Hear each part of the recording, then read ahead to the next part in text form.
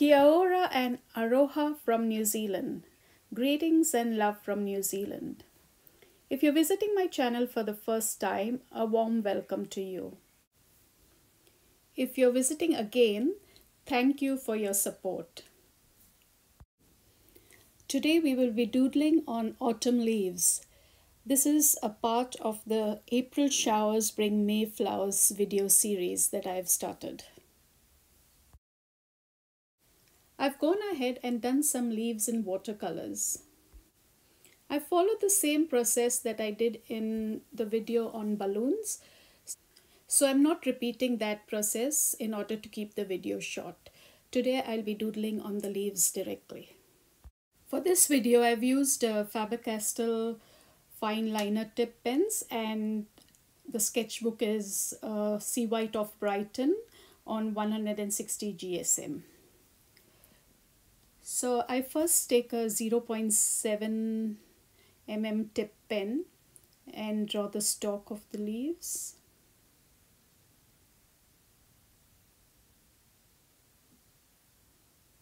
I tend to choose different millimeters of the pens, and you can use whatever is comfortable to you. Or you can do the whole doodling with one pen. That's perfectly okay.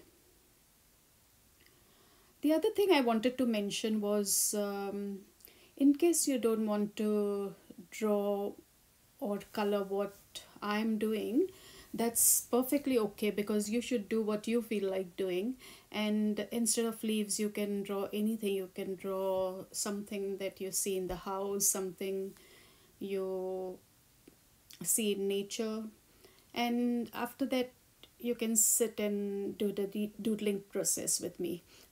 With doodles too, you can go on the internet and look for different doodles and just see those patterns and try to do them in your way. If not, you can follow along with me. I'll fast track this doodling process because I want it to be a meditative time for you. And if I have something to say, I'll always pitch in and tell you about it. But otherwise, you can enjoy. If in case you want to make the video slower, you can just hit the 3 dots on the right hand top corner of the video and change the settings according to your preference.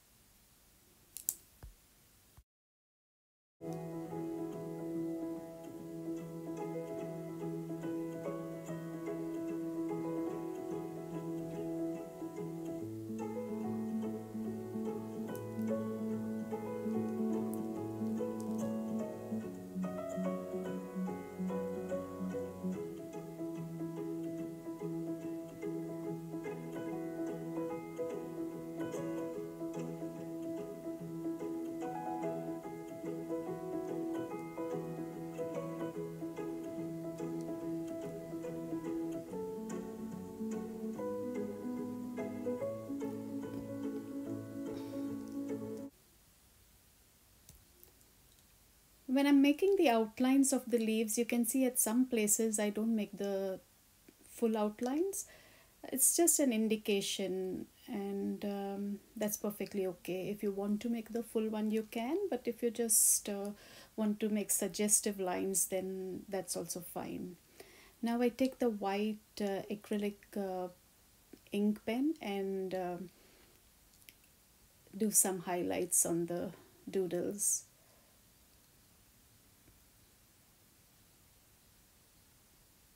You can use gouache if you have to do highlights, or gel pens also. I don't like the gel pens because they don't make very bright marks, so I tend to use an acrylic brush pen, or maybe um, gouache pens with a brush. And I think we are nearing the end of the video now, so I thank you for watching this, and I would request you, if you enjoyed it, to please subscribe if you haven't yet done it. And I first contemplate here whether I do doodles round the round circles at the bottom half of the page, but it would be too much. I just want the paint to be showing there. And don't forget to sign your drawing or painting, whatever you do. I'm not dating it. If you want, you can, but this book is specifically for this project, so I won't be dating it in the front. I've already mentioned the date. Thank you so much for watching, and see you tomorrow.